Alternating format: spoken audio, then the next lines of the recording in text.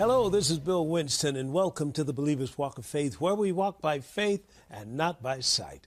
Well, it's God's will that we live on top of every situation. I call it living on top of the world. Praise God. From your finances to relationships, you name it. God wants you winning in every area. Now get your Bibles. Let's go into it. This teaching is entitled Living on Top of the World. If you're going to go forward with God, He's going to take you in some places where faith is no longer an option. Faith is mandatory. Say amen to that. So it's time to possess this land. The enemy has had hold of it long enough. It belongs to you, and it's time to take it. The violent take it how? By force. Turn to Isaiah 51, please. Now, Isaiah 51, hearken to me, ye that follow after righteousness, ye that seek the Lord, look unto the rock which you are hewed, and to the hole of the pit which you are digged. Look unto Abraham your father, and unto Sarah that bare you. For I called him alone and blessed him, and increased him. For the Lord shall comfort Zion. He will comfort all her waste places, and he will make her wilderness like Eden, and her desert like the garden of the Lord. Joy and gladness shall be found therein, and thanksgiving and the voice of melody. Down at verse 16. And I have put my words in your mouth, and I have covered you in the shadow of my hand, that I may plant the heavens, and say unto and lay the foundation of the earth, and say unto Zion, thou art my people. The thing that God said about us, basically you and I, is that he said, look unto the rock of which you are hewed, verse 1, and to the hole of the pit which you are digged, look unto Abraham your father. So I call this a chip off the old block.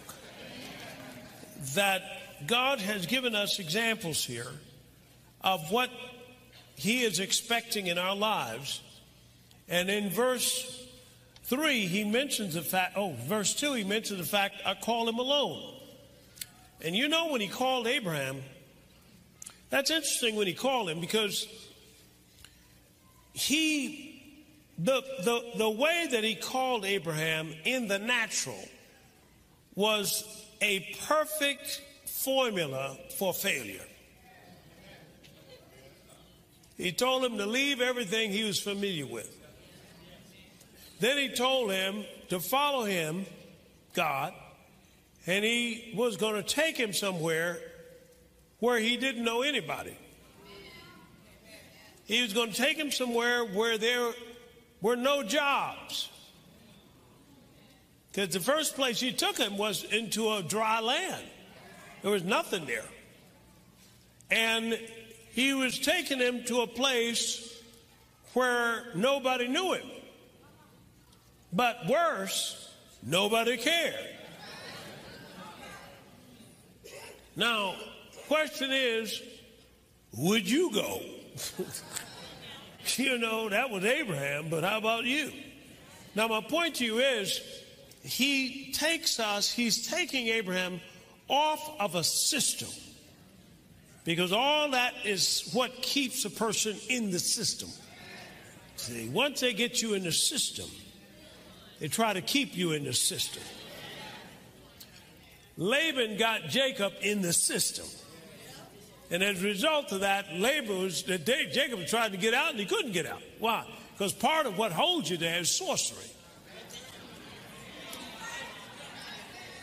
But you and I can break out.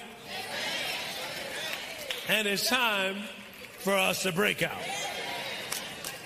That we have been quiet long enough, trying to flow with the system, but you have got a system that is higher than that system, more powerful than that system, and a system that would dominate everything else in this earth.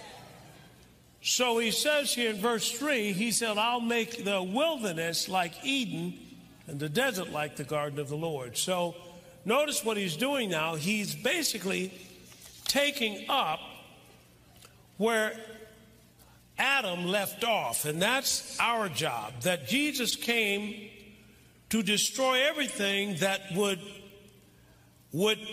somehow work against or speak against our redemptive testimony, and to reconnect us through the new birth with the original source of power and provision for bringing heaven to earth on this earth right now. I mean, this is part of what you came to do. You came to go into places where other folks don't go. And to make those places, to fix those places of whatever is the problem in them, you're going to bring it up to a code of Eden. Well, that's good preaching right there. All right, now, I'm going to say something, and I want you to either memorize it or take it down. But the physical things of this planet that are in your life or in things that are around you are like a speck of dust compared with what is already on supply in the invisible world around you. The things that you can see, feel, touch, taste, and smell are like a speck of dust compared to all that is in the invisible. You've got cities in the invisible. Now, this is what he's talking about. Because wherever Adam was to go in the dispensation that Adam was in, he was supposed to bring the garden there. Now, where would he get all the elements? He would get them from the Spirit. See, because God made man not to be an originator. See, God already thought of what you thought of. And as a result of that, you think it and you bring it forth in this earth because that's the authority that he gave you. So you can bring it forth. And I'm just saying that this is what he was talking about here. Now let me see, because that's. Now I want you to just track along with me here. When you look at Genesis chapter 9, now when the flood came, that was, let's say, 20 tsunamis that just tore up the earth, because it flooded the whole earth, so it tore it up. So you basically, when Noah finally came to rest in that ark, there was nothing there. So he was going to have to replenish the earth. Now we said replenish means to stock with abundance. It means to recover former fullness. And it means to perpetually renew and resupply. See?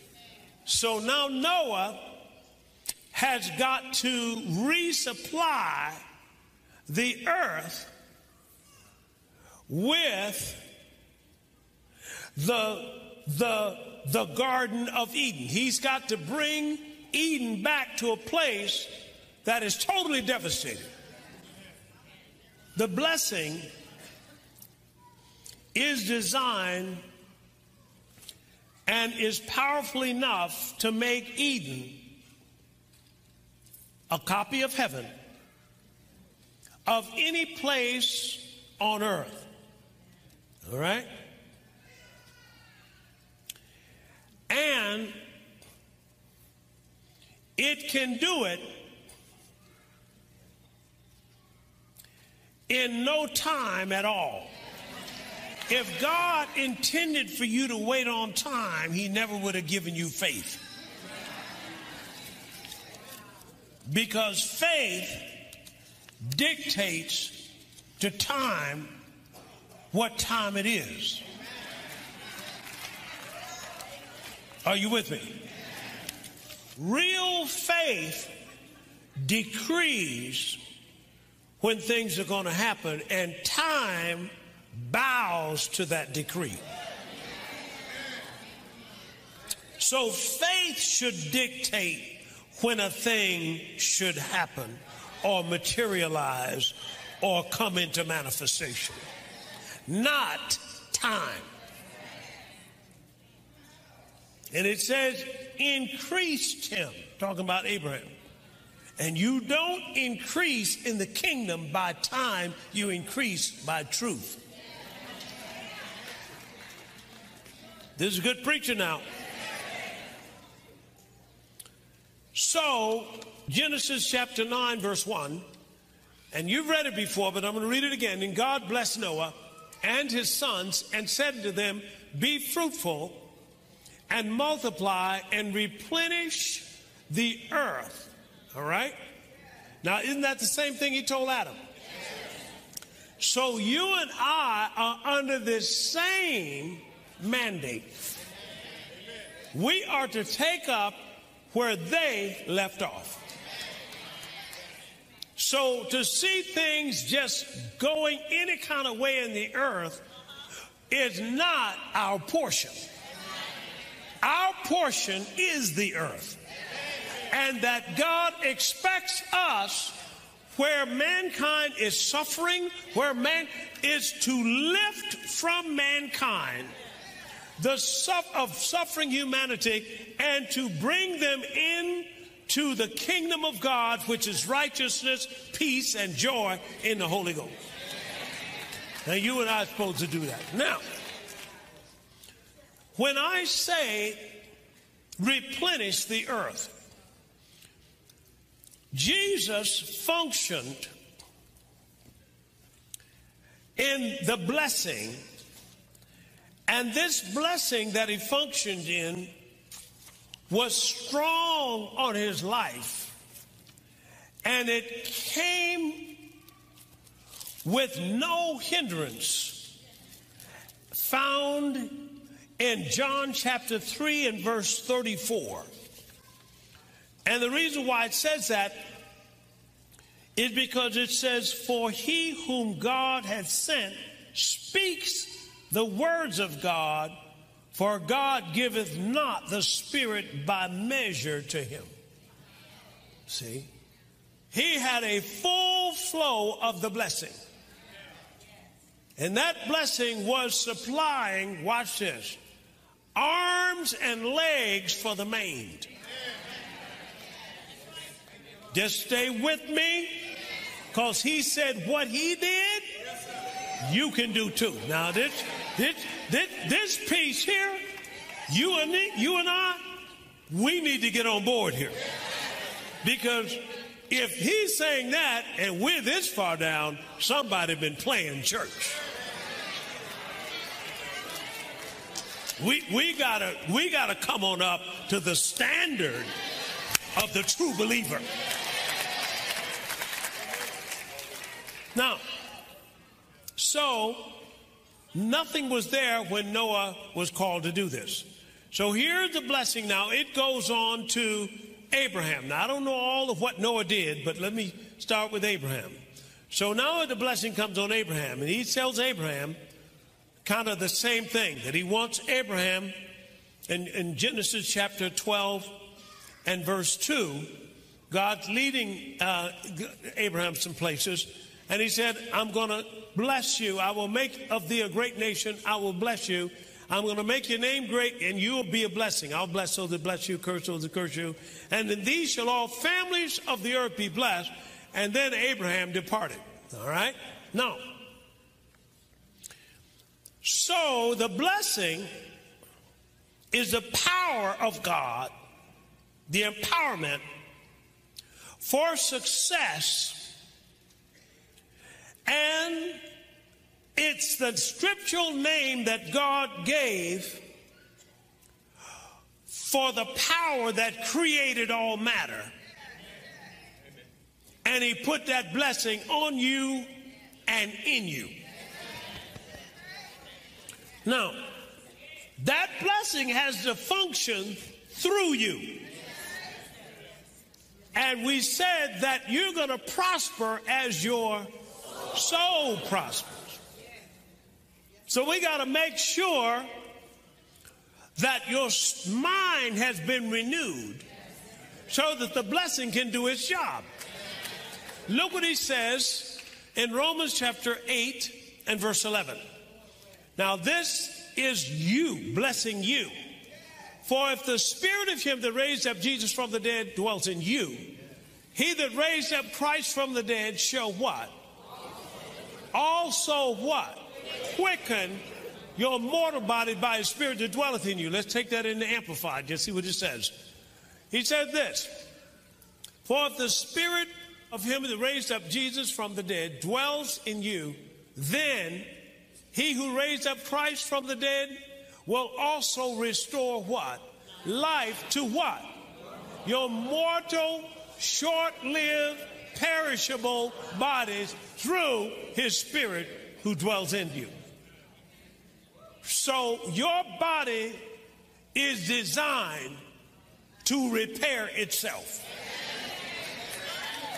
I don't care what's missing, because if anything's missing, you already have another copy of that in the invisible, awaiting to be used. And God can place it in you supernaturally by faith. Now, is this too much? So when we have a miracle service, we are expecting not only somebody to get healed of a headache, but we're expecting what caused the headache. Come on now. If it was high blood pressure caused by blood vessels that have been clogged up, we're expecting new vessels. Say amen. We're expecting a renewing of the heart muscles. We're expecting, this is new stuff. We're not putting used parts in you. Amen. Got it? So I'm saying that God plans for you to live this earth growing old gracefully.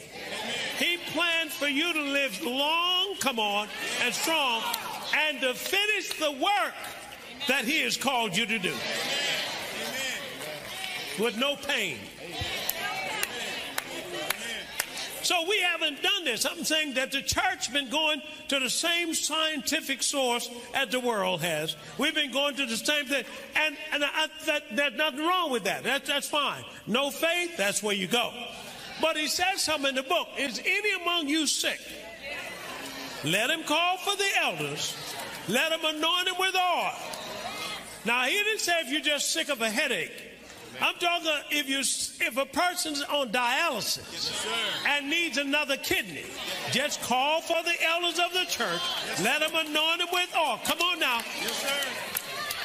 Yes, sir. You follow what I'm saying? Yes, and the prayer of faith will save the sick, and the Lord will raise him up, and if been any sins, you'll be forgiven. I'm talking about replenishing your body. Yes, sir. Yes, sir. Yeah, I know y'all looking at me. But we can grow hair with a blessing. Come on, y'all gonna get it now. Whatever's out of line with what you need in your life, God can supply it with the blessing. The blessing is designed to replenish the earth. So look at Romans. And Romans chapter 4 and verse 17. As it is written, I made thee a father of many nations, before whom he believed, even God, who quickeneth the dead and calleth things that be not as though they were. Is that word quicken again? And now he's going to give life to the dead. So this blessing is so powerful until it can give life to the dead. Lord have mercy. It is so powerful, a part of your body that's dead can come to life again. Are you here? And I'm talking about a marriage that's dead can be brought back to life again. So in Abraham's life, you know that he couldn't have kids. So you can kind of deduce what was dead. But he couldn't have kids. All right? So now, look what happened. God gets a hold of him. Are you with me? And look at the next verse there. God gets a hold of him, who against hope believed in hope. So I cannot go to the scientific community of the world and try to get them to agree with this. This is nonsense to them. So I'm not going there for them to tell me how I'm made. I'm not going them to tell me how I can live. Are you here? Folks, you don't even have to have a diagnosis to get healed. All you need to know is something's wrong here and I'm about to run it out of my body. You don't need no diagnosis. All right, put it back up there, please. And who against hope believed in hope, that he might become a father of many nations, according to that which was spoken, so shall thy seed be. Now notice, it was spoken. God spoke it. Say amen to this. Amen. So the plan of God and what he has for your life has already been spoken. You hear what I'm saying? And all that he has for you on inventory is in the book. Just like all he had for Adam was in the garden. And if it's not in the book, you don't need it. But he's got a thing, something in the book to cover everything that you would ever encounter. Why? Because he saw you encountering it before you got in the earth. And he put away that solution for that problem. Are you following what I'm saying? I mean, you've been well taken care of. Well, that was a powerful message. It's called Living on Top of the World. Now, here are a couple of points you might want to remember. One is that the physical things that you see, smell or taste or touch, whatever, in this planet, these things are tangible. These things are subject to change. And if you want to look at the comparison between those and the invisible things that you can't see, the things that you can see are like a speck of dust compared to what God has for us in the invisible world. And all you have to do is take your faith and pull it in. Praise God. Number two, your body is designed to repair itself. I mean, that's the way God designed it originally. Anything was missing in it, anything got damaged in it, that body was prepared to repair, designed to repair itself. For example, Romans chapter 8 says, if the spirit of him that raised up Jesus from the dead dwells in you, he that raised up Christ from the dead shall also quicken or restore your mortal bodies by his spirit that dwelleth in you. You see, you were designed to be self-contained. Isn't that powerful? Praise God. So God plans for you to live long and strong. He's already worked it out. All you got to do is walk it out. Well, that's all we have for today. This is Bill Winston saying we love you. Believers walk of faith, where we walk by faith and not by sight. Well, it's God's will that we live on top of every situation. I call it living on top of the world. Praise God. From your finances to relationships, you name it. God wants you winning in every area. Now get your Bibles. Let's go into it. This teaching is entitled Living on Top of the World. If you're going to go forward with God, he's going to take you in some places where faith is no longer an option. Faith is mandatory. Say amen to that. So it's time to possess this land. The enemy has had hold of it long enough. It belongs to you, and it's time to take it. The violent take it how? By force. Turn to Isaiah 51, please. Now, Isaiah 51, hearken to me, ye that follow after righteousness, ye that seek the Lord, look unto the rock which you are hewed, and to the hole of the pit which you are digged. Look unto Abraham your father, and unto Sarah that bare you. For I called him alone and blessed him, and increased him. For the Lord shall comfort Zion. He will comfort all her waste places, and he will make her wilderness like Eden, and her desert like the garden of the Lord. Joy and gladness shall be found therein, and thanksgiving and the voice of melody. Down at verse 16. And I have put my words in your mouth, and I have covered you in the shadow of my hand, that I may plant the heavens, and and lay the foundation of the earth, and say unto Zion, thou art my people. The thing that God said about us, basically you and I, is that he said, look unto the rock of which you are hewed, verse 1, and to the hole of the pit which you are digged, look unto Abraham your father. So I call this a chip off the old block. That God has given us examples here of what he is expecting in our lives. And in verse 3, he mentions the fact, verse 2, he mentions the fact, I call him alone. And you know, when he called Abraham, that's interesting when he called him, because the way that he called Abraham in the natural was a perfect formula for failure. He told him to leave everything he was familiar with. Then he told him to follow him, God, and he was going to take him somewhere where he didn't know anybody. He was going to take him somewhere where there were no jobs.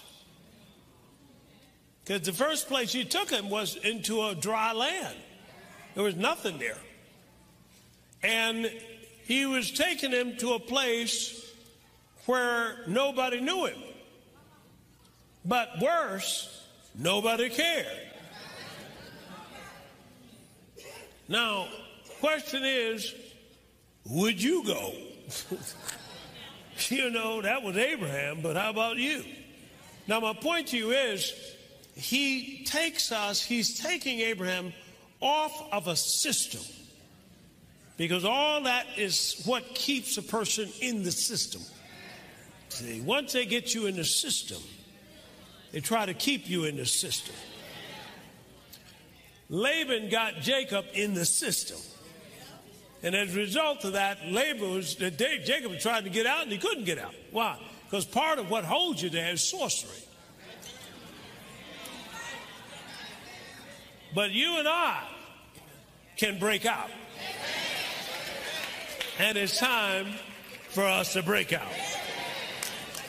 That we have been quiet long enough, trying to flow with the system, but you have got a system that is higher than that system, more powerful than that system, and a system that would dominate everything else in this earth. So he says here in verse 3, he said, I'll make the wilderness like Eden and the desert like the garden of the Lord. So notice what he's doing now. He's basically taking up where Adam left off, and that's our job. That Jesus came to destroy everything that would somehow work against or speak against our redemptive testimony, and to reconnect us through the new birth with the original source of power and provision for bringing heaven to earth on this earth right now. I mean, this is part of what you came to do. You came to go into places where other folks don't go. and to make those places, to fix those places of whatever is a problem in them. You're going to bring it up to a code of Eden. Well, that's good preaching right there. All right, now, I'm going to say something, and I want you to either memorize it or take it down. But the physical things of this planet that are in your life or in things that are around you are like a speck of dust compared with what is already on supply in the invisible world around you. The things that you can see, feel, touch, taste, and smell are like a speck of dust compared to all that is in the invisible. You've got cities in the invisible. Now, this is what he's talking about. Because wherever Adam was to go in the dispensation that Adam was in, he was supposed to bring the garden there. Now, where would he get all the elements? He would get them from the Spirit. See, because God made man not to be an originator. See, God already thought of what you thought of. And as a result of that, you think it and you bring it forth in this earth because that's the authority that he gave you. So you can bring it forth. And I'm just saying that this is what he was talking about here. Now let me see, because that's. Now I want you to just track along with me here. When you look at Genesis chapter 9, now when the flood came, that was, let's say, 20 tsunamis that just tore up the earth, because it flooded the whole earth, so it tore it up. So you basically, when Noah finally came to rest in that ark, there was nothing there. So he was going to have to replenish the earth. Now we said replenish means to stock with abundance. It means to recover former fullness. And it means to perpetually renew and resupply. See? So now Noah has got to resupply the earth with the Garden of Eden. He's got to bring Eden back to a place that is totally devastated. The blessing is designed and is powerful enough to make Eden a copy of heaven of any place on earth. All right? And it can do it in no time at all. If God intended for you to wait on time, he never would have given you faith. Because faith dictates to time what time it is. Are you with me? Real faith decrees when things are going to happen, and time bows to that decree. So faith should dictate when a thing should happen or materialize or come into manifestation, not time. And it says, increased him, talking about Abraham. And you don't increase in the kingdom by time, you increase by truth. This is good preaching now.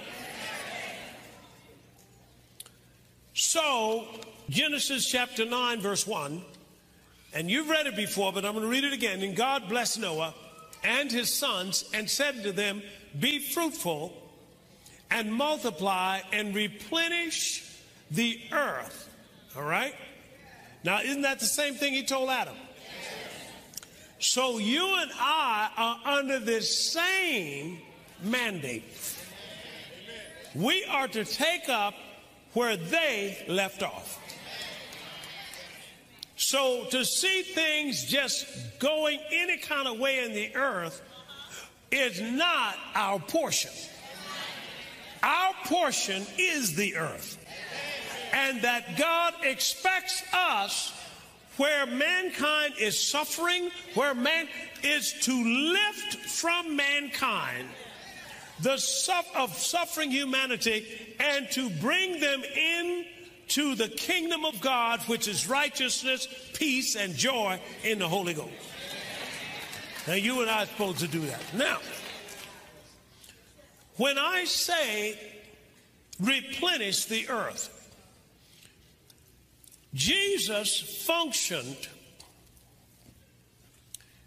in the blessing, and this blessing that he functioned in was strong on his life, and it came with no hindrance, found in John chapter 3 and verse 34. And the reason why it says that is because it says, for he whom God hath sent speaks the words of God, for God giveth not the Spirit by measure to him. See? He had a full flow of the blessing. And that blessing was supplying, watch this, arms and legs for the maimed. Just stay with me, because he said what he did, you can do too. Now this piece here, you and I, we need to get on board here. Because if he's saying that and we're this far down, somebody been playing church. We gotta come on up to the standard of the true believer. Now, so nothing was there when Noah was called to do this. So here's the blessing now. It goes on to Abraham. Now, I don't know all of what Noah did, but let me start with Abraham. So now the blessing comes on Abraham, and he tells Abraham kind of the same thing, that he wants Abraham in Genesis chapter 12 and verse 2, God's leading Abraham some places, and he said, I'm going to bless you. I will make of thee a great nation. I will bless you. I'm going to make your name great, and you will be a blessing. I'll bless those that bless you, curse those that curse you. And in these shall all families of the earth be blessed. And then Abraham departed. All right? Now, so the blessing is the power of God, the empowerment for success, and it's the scriptural name that God gave for the power that created all matter. And he put that blessing on you and in you. Now, that blessing has to function through you. And we said that you're going to prosper as your soul prospers. So we got to make sure that your mind has been renewed so that the blessing can do its job. Look what he says in Romans chapter 8 and verse 11. Now this is you, blessing you. For if the spirit of him that raised up Jesus from the dead dwells in you, he that raised up Christ from the dead shall what? Also what? Quicken your mortal body by his spirit that dwelleth in you. Let's take that in the Amplified. Just see what it says. He says this. For if the spirit of him that raised up Jesus from the dead dwells in you, then he who raised up Christ from the dead will also restore what? Life to what? Your mortal, short-lived, perishable bodies through his spirit who dwells in you. So your body is designed to repair itself. I don't care what's missing, because if anything's missing, you already have another copy of that in the invisible, awaiting to be used. And God can place it in you supernaturally by faith. Now, is this too much? So when we have a miracle service, we are expecting not only somebody to get healed of a headache, but we're expecting what caused the headache. Come on now. If it was high blood pressure caused by blood vessels that have been clogged up, we're expecting new vessels. Say amen. We're expecting a renewing of the heart muscles. We're expecting, this is new stuff. We're not putting used parts in you. Amen. Got it? So I'm saying that God plans for you to live this earth growing old gracefully. He planned for you to live long, come on, and strong, and to finish the work that he has called you to do with no pain. So we haven't done this. I'm saying that the church has been going to the same scientific source as the world has. We've been going to the same thing. And there's nothing wrong with that. That's fine. No faith, that's where you go.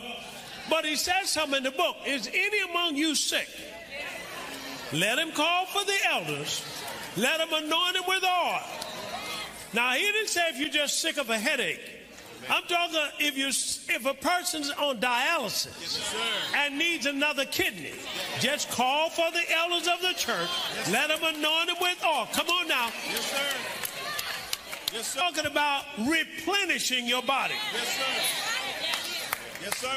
Yeah, I know y'all looking at me, but we can grow hair with a blessing. Come on, y'all gonna get it now. Whatever's out of line with what you need in your life, God can supply it with the blessing. The blessing is designed to replenish the earth. So look at Romans and Romans chapter 4 and verse 17.